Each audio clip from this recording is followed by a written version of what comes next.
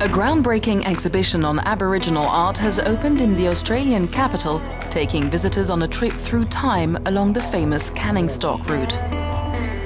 The 1,800-kilometre stretch was first surveyed in 1906 by cattlemen looking for a path to move their livestock across the vast outback of Western Australia.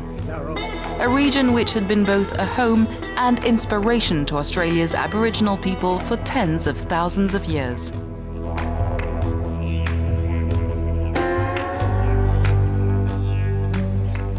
What seemed to those European surveyors and explorers as something rather desolate and empty is in fact a landscape with the most extraordinary richness of stories, of significant places, of biography, of family connections.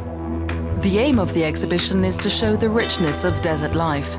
It tells the story of the Canning Stock route's impact on Aboriginal people through the works of senior and emerging artists and the stories of Aboriginal elders. Artist Mervyn Street heard about the droving days from the old people he met along the route while working as a stockman. I love drawing and I love doing history. And not only all that doing history, but I'm always doing some work in school, take kids out, telling story. This collection of colourful and varied Aboriginal art shows that within the arid desert, a rich culture continues to thrive. It's a story of contact, conflict and survival, of exodus and return, seen through Aboriginal eyes and interpreted through their voices.